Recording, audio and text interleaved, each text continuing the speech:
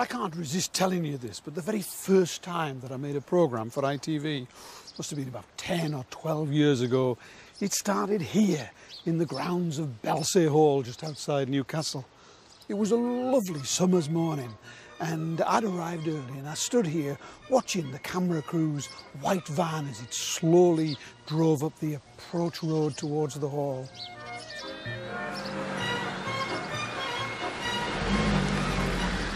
So nervous. I've never met the crew before and I'd heard that they can be a bit rough and common, ITV camera crews, so I didn't know what to expect. Now, as it happens, they were lovely. Within seconds there was a coffee poured out and bickies had appeared and the cameraman was already off taking pictures, because you've got to nail ITV cameramen down if you want to stop them taking pics. Soundmen are no better, especially in places like this. Once they get those cans over their ears, they're lost in a little private world of birdies tweeting in far-off bushes. So this is where it started for me, and this is how it's carried on. Spent quite a lot of the intervening years pottering about the beautiful grounds of posh country houses all over the north. Somebody's got to do it. This programme's supposed to be about northern architecture, and I suspect that it's possible to look at this place and ask, what's so northern about that? It's inspired by the architecture of ancient Greece, for heaven's sake. The gardens are beautiful, but you can find stuff like that all over the country. So what makes that northern? Answer that, Grundy. Well, first of all, it's built of beautiful northern stone, honey-coloured northern sandstone. And secondly, it was designed by a northern chap. In 1804, the owner, Sir Charles Monk, went on a 2-year honeymoon down through Europe to the Mediterranean and all points southern. And he came back with 2 things that had been conceived in Greece. There was a baby called Atticus, splendid Grecian name, and there were the designs for his new house. And of course it's northern because he built it in the north, in this beautiful northern landscape. And it can act as a reminder that the north contains country house architecture as good as it's possible to find anywhere. And that's not just true of Belsay.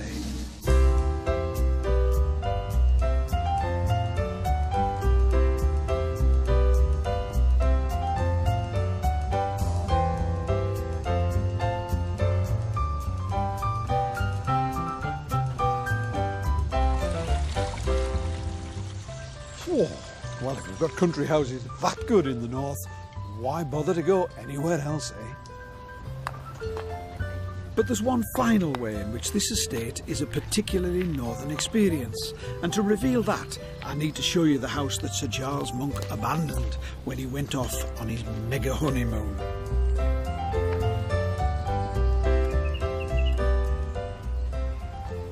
He was a scion, I think that's the word I'm looking for, a scion of an ancient family called the Middletons, which had lived here at Belsay since the 13th century.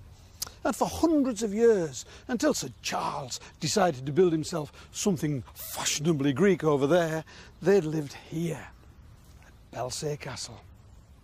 Belsay Castle is an entirely northern house because it illustrates perfectly what rich northerners did when the wars against Scotland finally came to an end and they no longer felt the need to hide away in castles.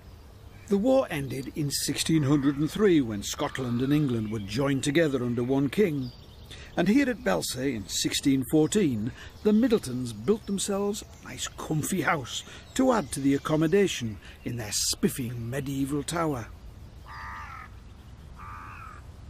At Chillingham Castle in Northumberland, they kept the whole castle standing, but stuck a new front on, with classical columns and things, and added a sort of fancy bit in the courtyard.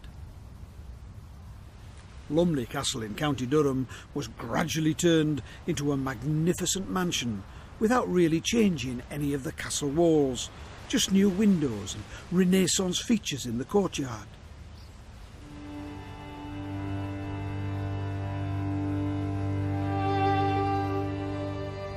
But Chipchase Castle in North Tynedale is one of my favourites. Tynedale was one of the most dangerous places in England in the 14th century. One bit of it was described in 1315 as now worth nothing because it lies waste and destroyed by the Scots. 100 years later, an Italian called Aeneas Sylvius was sent by the Pope on a mission to Scotland, and he travelled up Tynedale, which he described as uninhabitable, horrible and uncultivated. A bit harsh, you think, huh? It looks nice enough now, but in those days it seems to have been a vile place, violent and lawless, and one of the castles built to control it was Chipchase.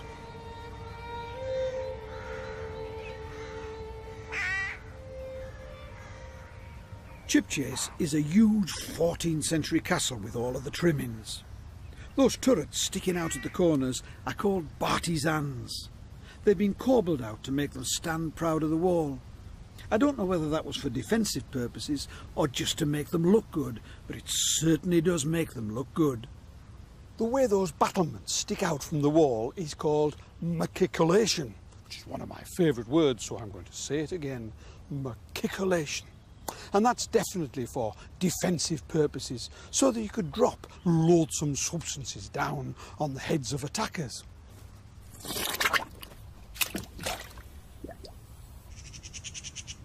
Those other sticky-outy bits were also a source of loathsome substances, because those were the chutes from the guardrobes or toilets, and that would certainly scare the Scots away.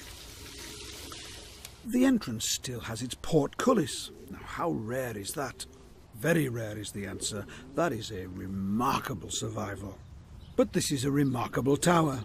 It's big and splendid, but it's not clear whether it stood alone or whether there were other buildings attached to it. There certainly are now.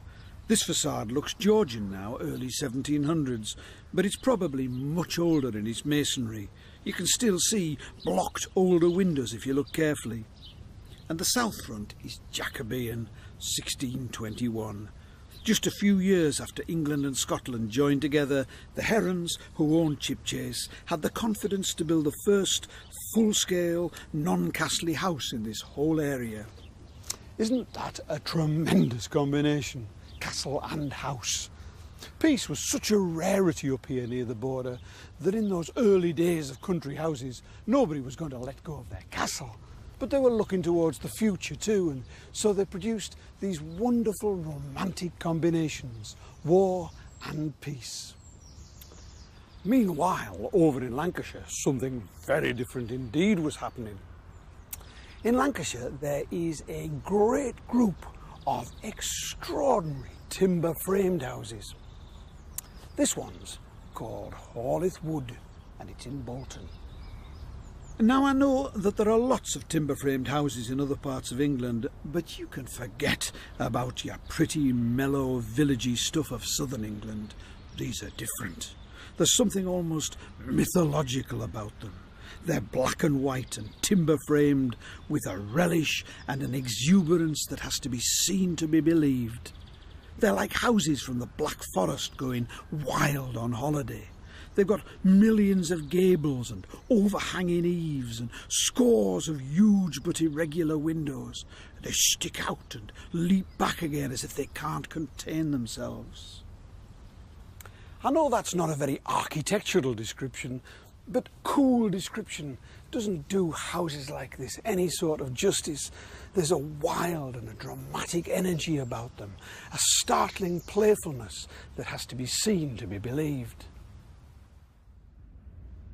Some of them are almost as exuberant inside. In fact, Rufford Old Hall near Ormskirk is even more so. It's extraordinary. I've run out of words. In terms of timber work, there's nothing I can think of in England that's like it. The Great Hall is almost overpowering.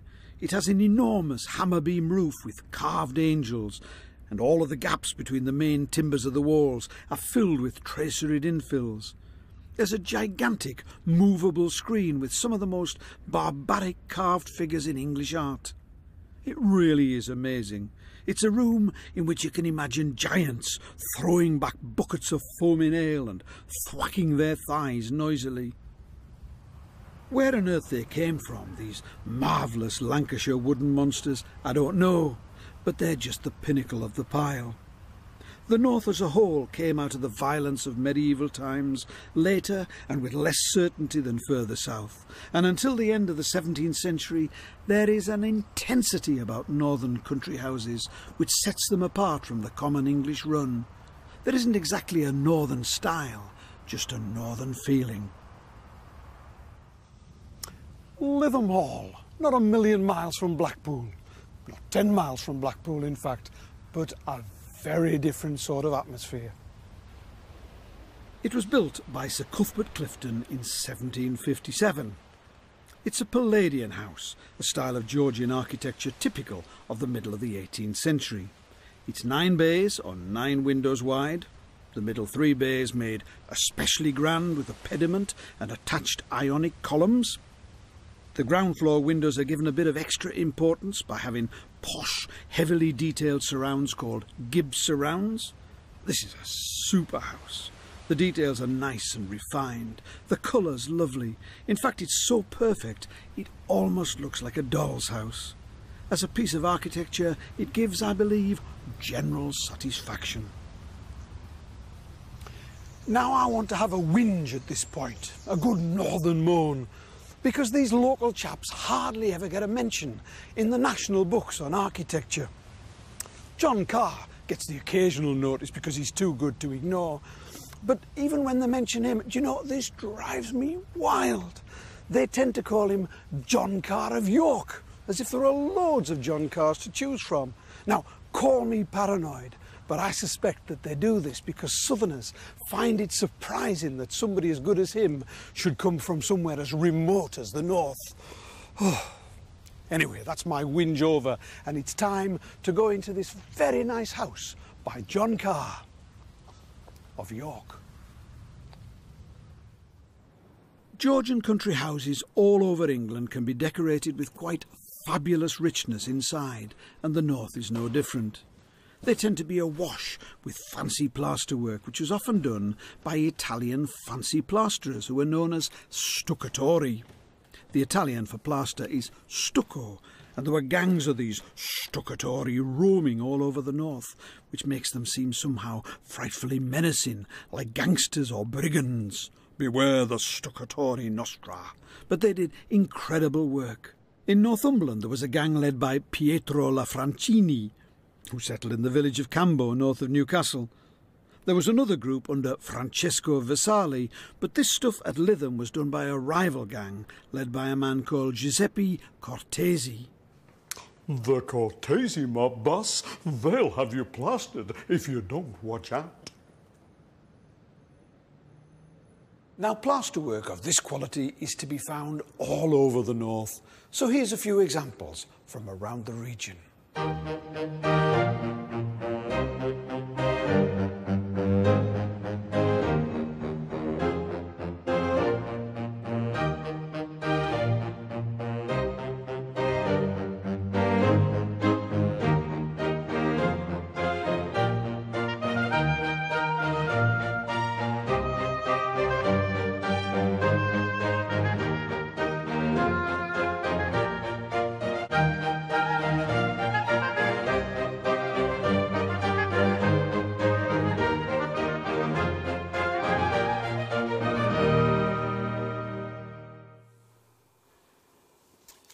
As luck would have it, the plasterwork in this house wasn't done by Italian stuccatori, but by an Englishman.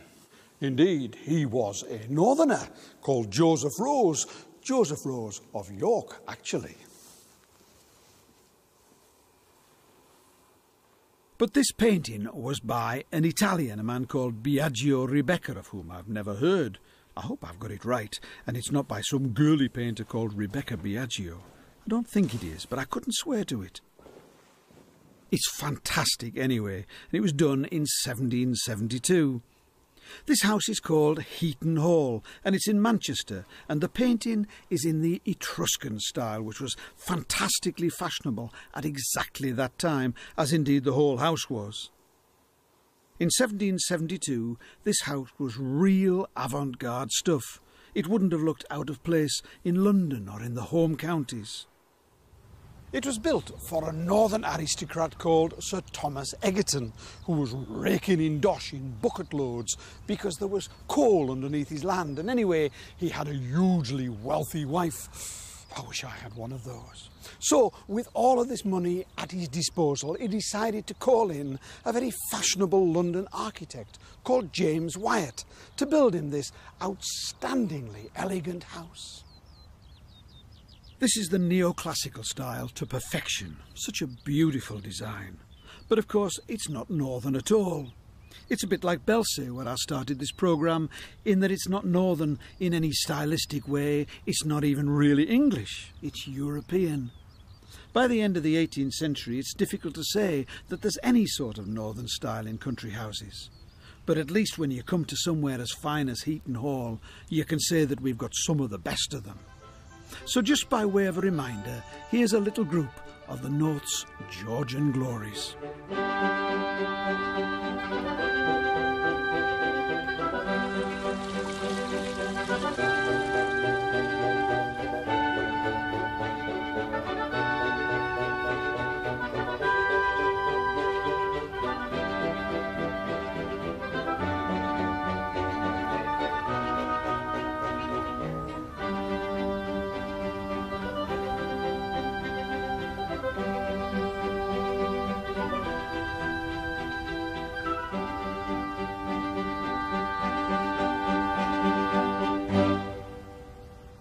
And finally, as they say, the Victorians, the 19th century.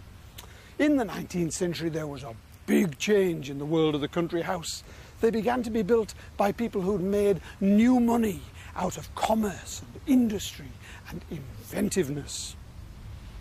There were hundreds of them, and once they'd made a fortune, they liked nothing more than to spend it on the sort of country houses that would give them a taste of the old aristocratic life. I know what you're thinking. You can't hide it from me. You're thinking industrialists, self-made men. I bet they all built big, vulgar, tasteless houses full of flashy tat. Well, on the whole, that wasn't the case. And to prove it, I've brought you here, to Cragside, the house begun in the 1870s by the great Tyneside inventor and industrialist William Armstrong, Lord Armstrong as he became.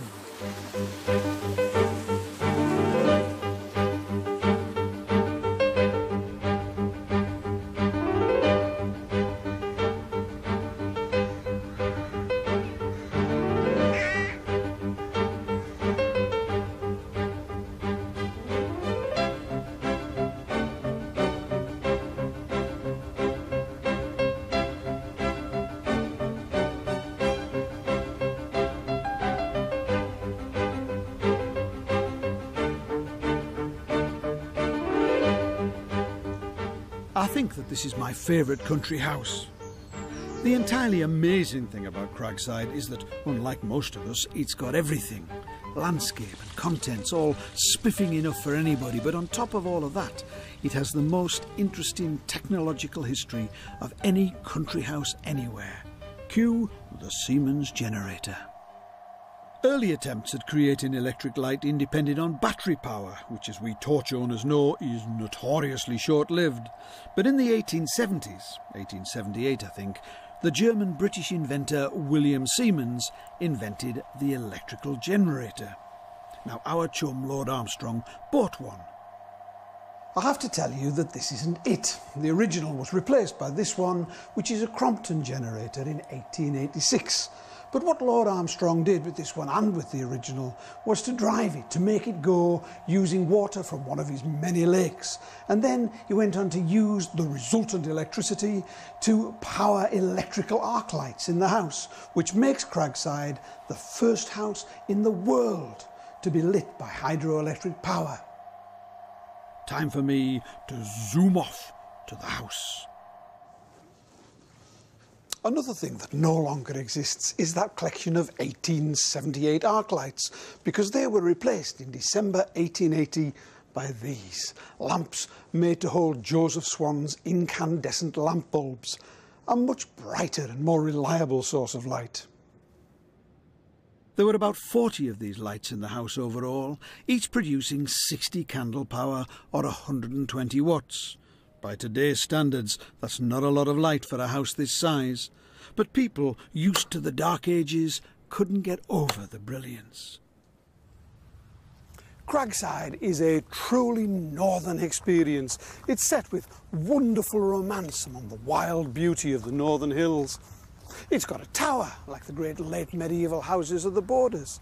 It's even got timber framing. Well, we saw plenty of that among those extraordinary mansions in Lancashire. But overall, it's a magnificent combination of industrial power, inventiveness and beauty. That sounds like the north to me.